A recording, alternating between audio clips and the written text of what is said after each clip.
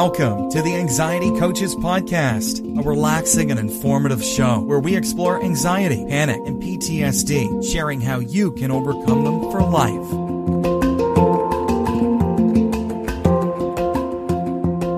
Aloha! Welcome back to the Anxiety Coaches Podcast. I'm your host and coach, Gina Ryan, and I am so happy to be with you again today as together we can consider the many ways to bring your mind and body back to its natural peace and calm.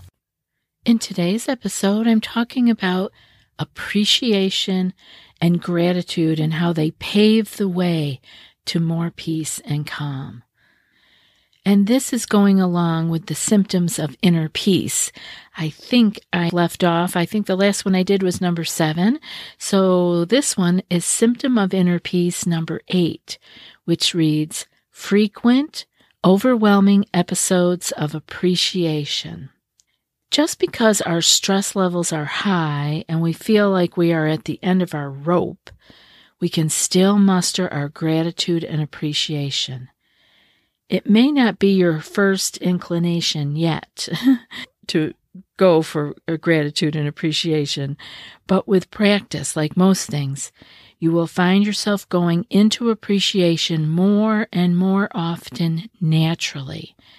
Having more feelings of gratitude and appreciation in your life is a good sign. It's a sign here of inner peace. Actually, it's an excellent sign that you are on your way back to true peace and calm. If this is the first time you've heard me talk about the symptoms of inner peace, these were exceptionally helpful to me when I was struggling with my anxiety. I had a cutout from a magazine. It was back in the day when we used to buy a lot of magazines before we had the internet. And I think it was from East West Journal, which then became, I believe, New Age Journal perhaps, but it was way back in the day. And there was a full page, and it was called The Symptoms of Inner Peace. And I had this hanging in my shop in Skaneateles, New York. And I would read these over and over and over. They came into my site daily. So they began to really stick with me. And this number 8 that we're talking about today, the frequent, overwhelming episodes of appreciation, is a symptom of inner peace. And what I loved about it so much was that we always are paying so much attention to what the symptoms of dis-ease are, right? Of problems, dis-ease. But we very rarely pay attention to the symptoms of a good life, the symptoms of inner peace. So before I go forward, I guess I'll read all of them. It's relatively short. And then I have many episodes where I have talked about many of these individually. So the first one, just to give you guys a reminder, the more you hear these, the more they're going to sink in with you.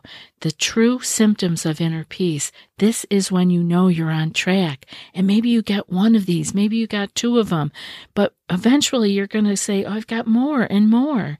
And it's just exciting because we're not looking at symptoms of a problem, but symptoms of the going in the direction we want to go. The first one is a tendency to think and act deliberately rather than from fears based on past experiences. Number 2, an unmistakable ability to enjoy each moment. 3, a loss of interest in judging others. 4, a loss of interest in judging self. 5, a loss of interest in conflict. 6, a loss of interest in interpreting the actions of others. 7, a loss of ability to worry. 8, frequent, overwhelming episodes of appreciation. 9, contented feelings of connectedness with others and nature. 10, frequent attacks of smiling through the heart. 11.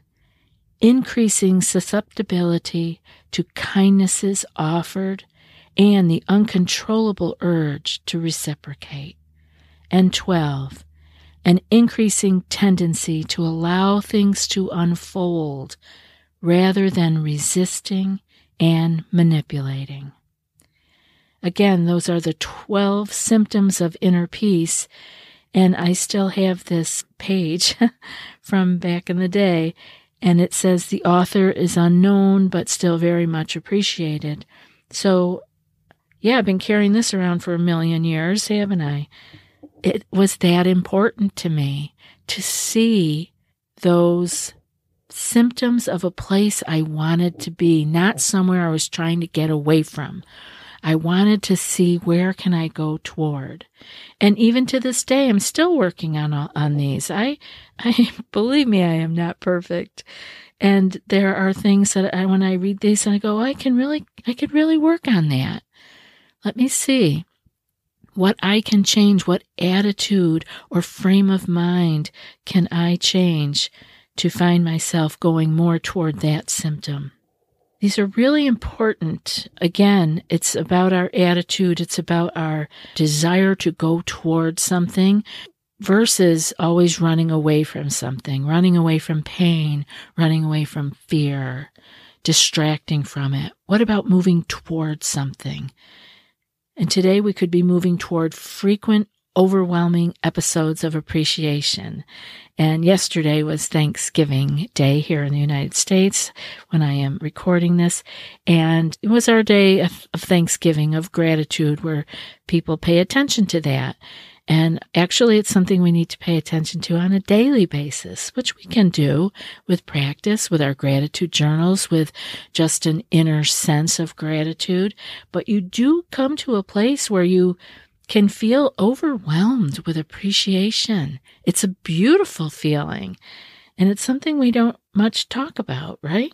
If you're not there yet, don't worry about it. I know when I first read these symptoms of inner peace, I was sure not experiencing frequent, overwhelming episodes of anything but fear. And so I am with you. I have been in your shoes.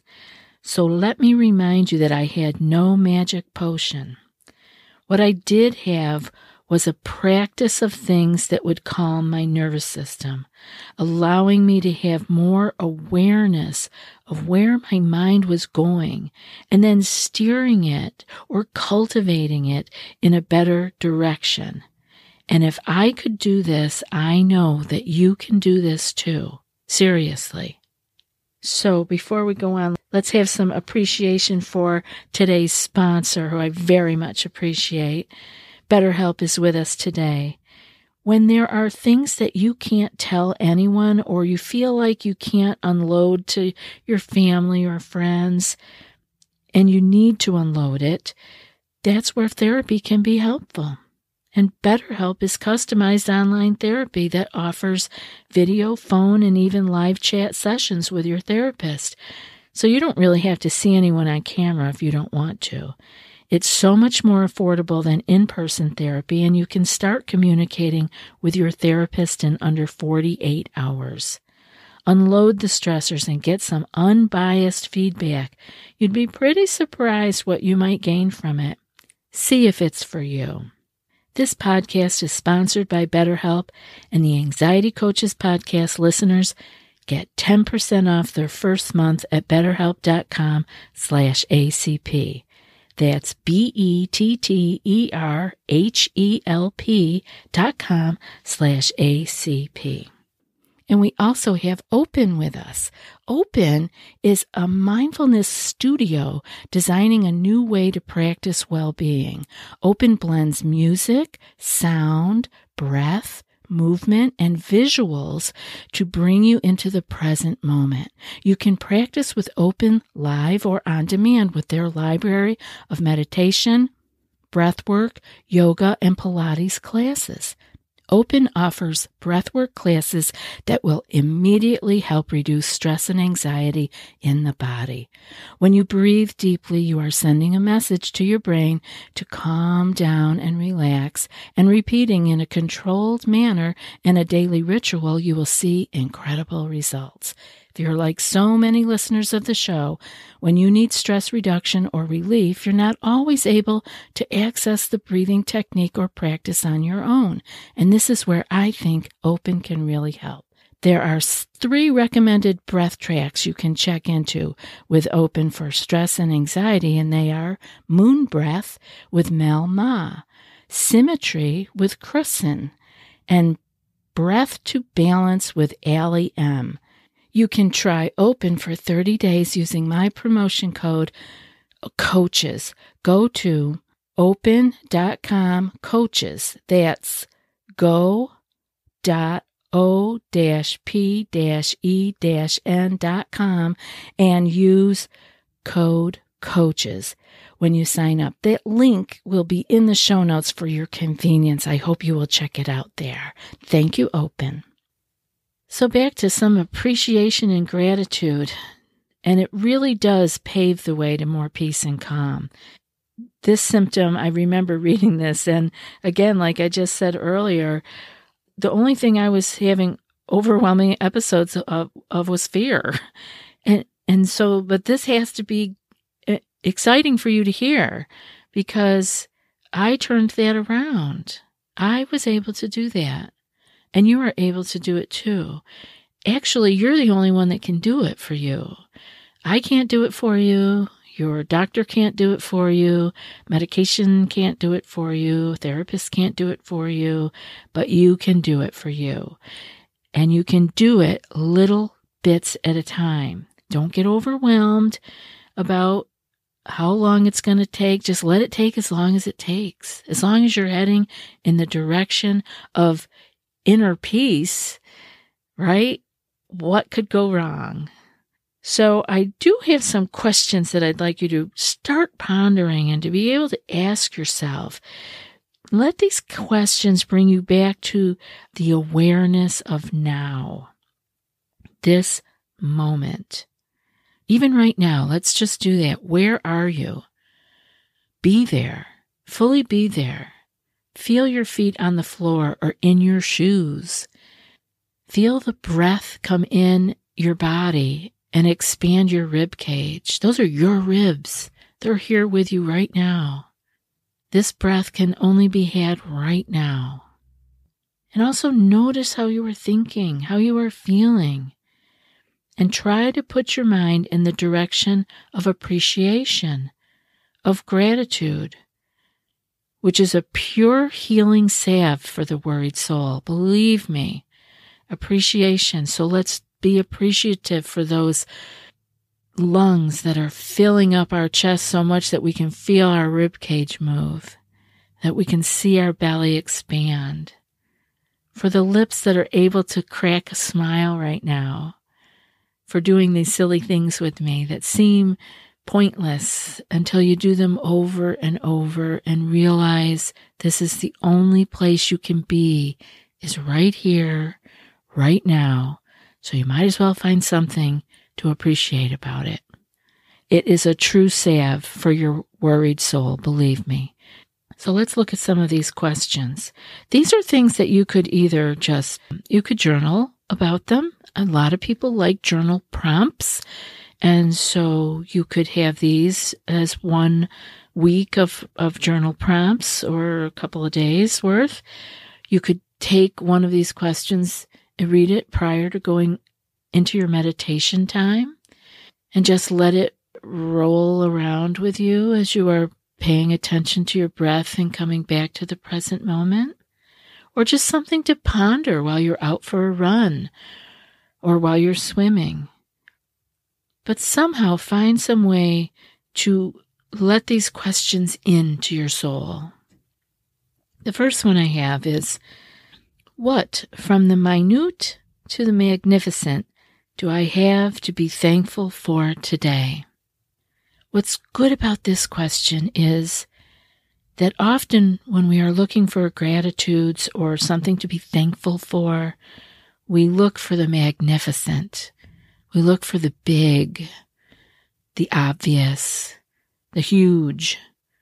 But I want you to also search for the minute, just a color that caught your fancy.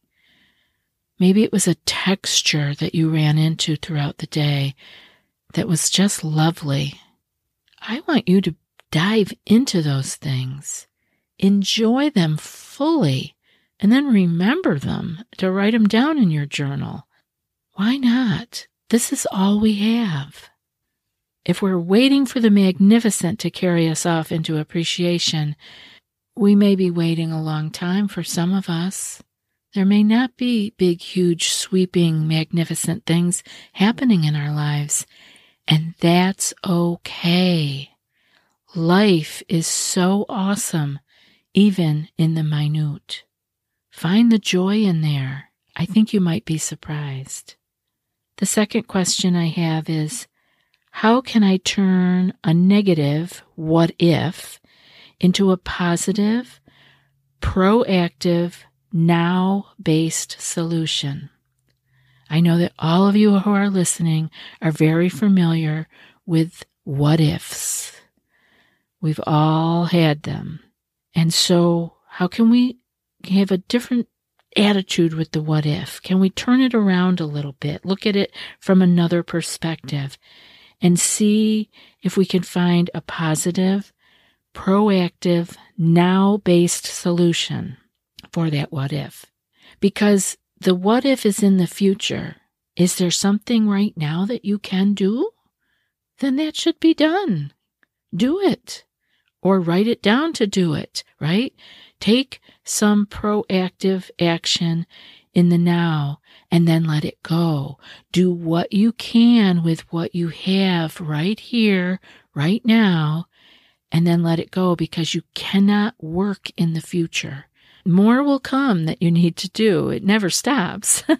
It's a constant flow, but you can't miss all of the present moment now and all the things that you could do right now because you are so occupied with what if in the future. You have no power and no ability to act in the future. The third one I have is, what do I have to look forward to that excites me or makes me feel whole and cared for? Again, this is using our now, our present moment, to decide what we want to go toward. So we're looking forward. Yes, that is in the future, but we're using our now to steer us. We got the hands on the steering wheel and we want to go toward that which excites me or that which makes me feel whole or cared for. Steer towards that. That's what you can do today.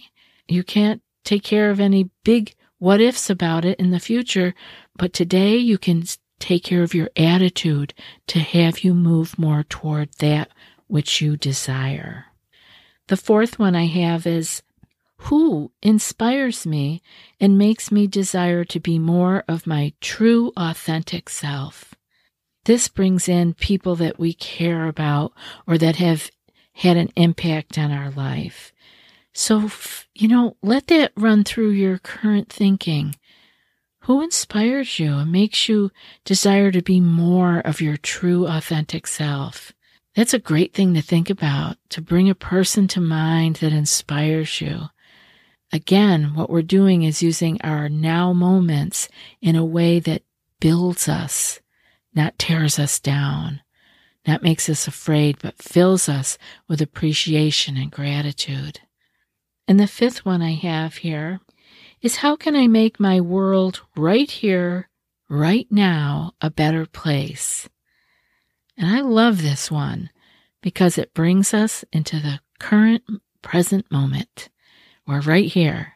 And what can I do right now to make my now a better place? So often we put things off for the future and then we worry about them. It's kind of interesting.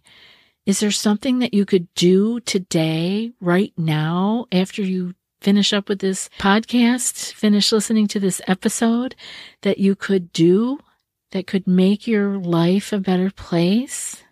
It could be a simple thing. Again, don't look for the magnificent and the extraordinary. Bring it down to earth. Do something small. Those small things, they all add up. And they add up to a beautiful, well-lived life.